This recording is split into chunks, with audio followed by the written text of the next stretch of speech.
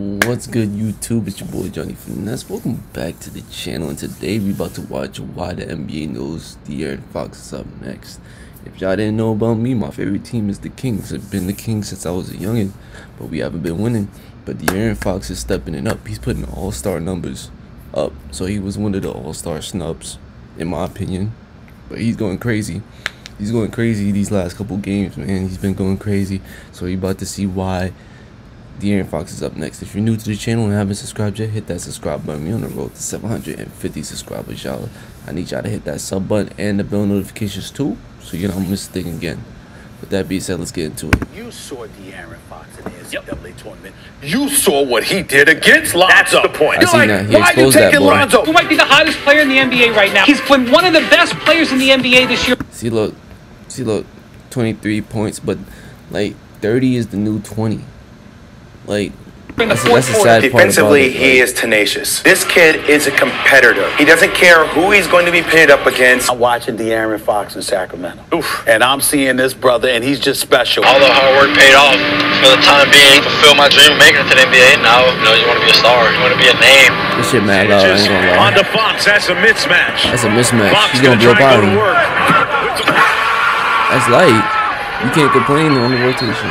On the day of the 2017 NBA draft, all eyes were on two promising young point guards. With the first overall pick, the 76ers chose Markelle Fultz and thought they landed themselves a young superstar. With pick number 2, the Lakers chose Lonzo Ball, a player Magic Johnson would introduce to the world by telling him, quote, "Don't break all of my records." An out there statement looking back, to say the least. Especially when you consider that a player who has already proven himself to be better than both Fultz and Ball, a player who has begun to show real star potential in this league, would be taken by the Sacramento Kings with pick number 5. Yes, just this past week, De'Aaron Fox put on a show and was named the Western Conference Player of the Week, and by the end of this video, you'll see why I fully believe De'Aaron is on his way to becoming one of the best point guards in the NBA. You'll see proof that De'Aaron Fox is actually on a historic pace when it comes to his 4th season stats, and you'll see why he has keeps a chance improving of every becoming year. a real Like, NBA that's the thing about Fox. star. So what's up, guys? Mike here, and yes, this is a big statement, but I have some big time stats and proof to back this statement up. Again, trust me, as we go on, you will be amazed at what De'Aaron Fox has already accomplished in his young career, and I've got to say, when it comes to the attention that guys like Trey and Ja are getting, I feel like De'Aaron is being somewhat slept on. If you agree with that statement, well then, let's end that today, and if you don't, well, I'm sure you'll enjoy listening as I hype up De'Aaron Fox with some rock solid stats. Before we continue though, I do want to mention 2 things. One, I have officially started a podcast with Flight Mike and Get Like Coop. Our podcast is called Laced Up, and the first episode is out right now. I'm going to link that first episode in the description. I'm going to pin a comment with that first episode. Please guys, go check out the first episode of Laced Up and make sure to subscribe to the channel and turn post notifications on if you're new. By the way, to celebrate the beginning of Laced Up, we are giving away a PS5 or Xbox Series X to someone who is subscribed and has post notifications on. So make sure to go check out Laced Up and let me know what you guys think. I'm so excited to start podcasting. But before we continue, guys, I'm very excited to say that this video is sponsored by Oh, you don't get paid for that, so you don't get paid to what? Dr. Soap,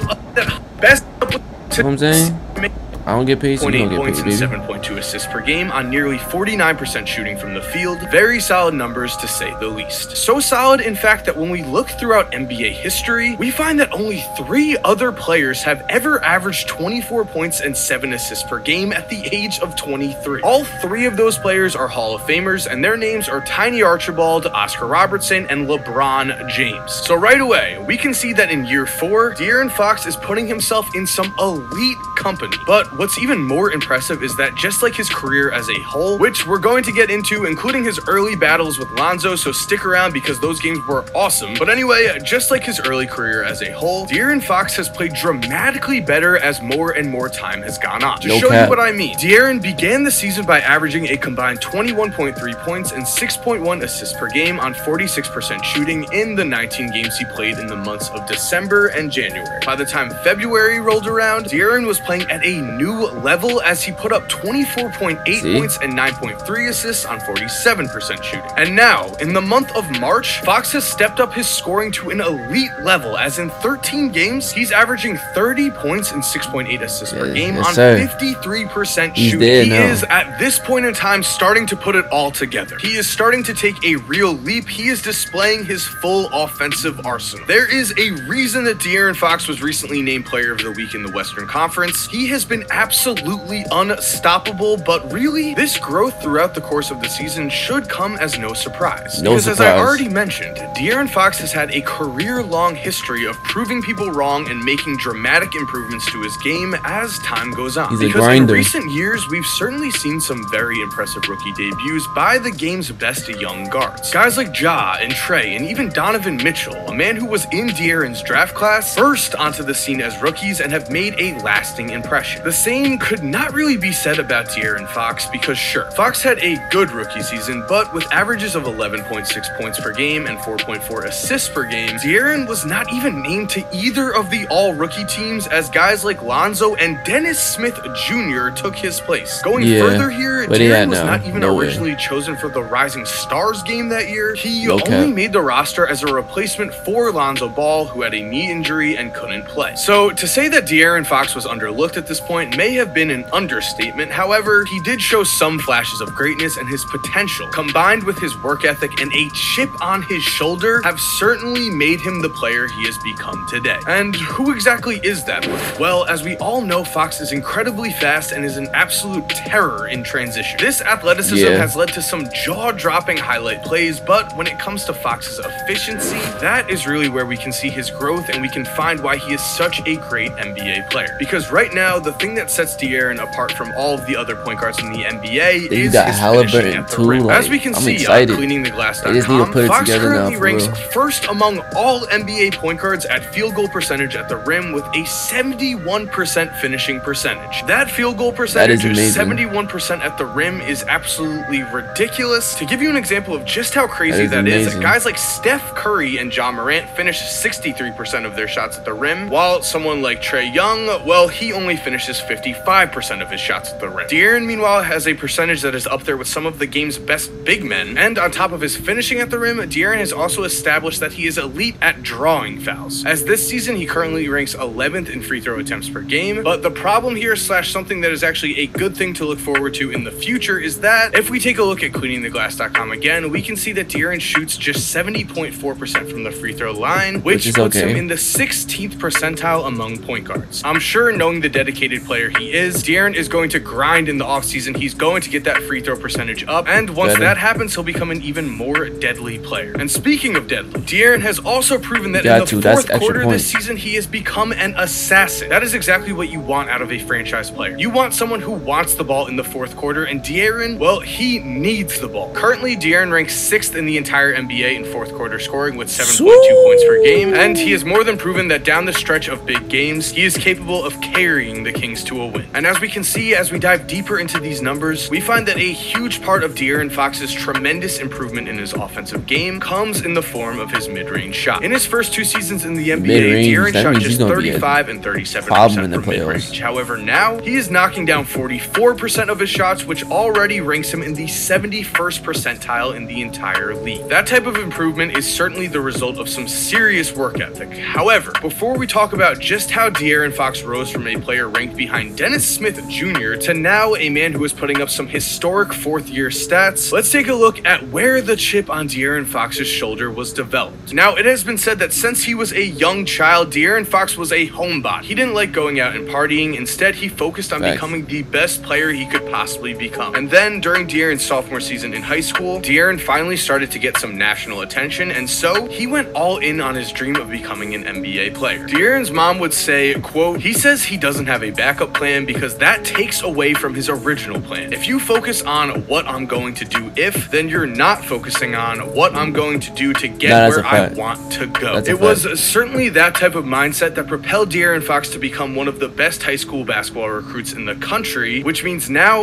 let's take a look at where the chip on De'Aaron Fox's shoulder was developed. Because if you were a college basketball fan in 2018, it was impossible to miss the Lonzo Ball show, and it was also impossible to miss the electrifying rivalry between Lonzo Ball and De'Aaron Fox. Because really, in college and early on in their NBA careers, this rivalry had it all. Trash talk from both sides, some incredible performances, and some wild words from De'Aaron Fox's dad that are absolutely insane. As headed into the Sweet 16 of the 2018 NCAA tournament, all eyes were on the Lonzo Ball De'Aaron Fox matchup. Both players were future top 5 picks, and they were both expected to put on a show. Now, in the regular season, Lonzo's UCLA Bruins had actually taken down Fox in Kentucky in a game that saw both players produce similar stats, but also had many saying Fox had played better. De'Aaron finished with 20 points, 9 assists, and 2 turnovers, compared to Lonzo's 14 points, 7 assists, and 6 turnovers. And then, after that game, LeVar Ball was quoted as saying, "He can't mess with Zoe. You can have 40 points and Lonzo can have 2 points and make the game winner, and I'm going to go with him. You had more points, but look at who won the game." These words would come back to bite LeVar horribly, as in an amazing display of faith, De'Aaron Fox would make LeVar eat those words. Because in a game that very well could be looked back at as a sign of things to come, De'Aaron Fox absolutely destroyed Lonzo and the UCLA Bruins, as it was clear De'Aaron Fox was on a mission to prove to the world that he was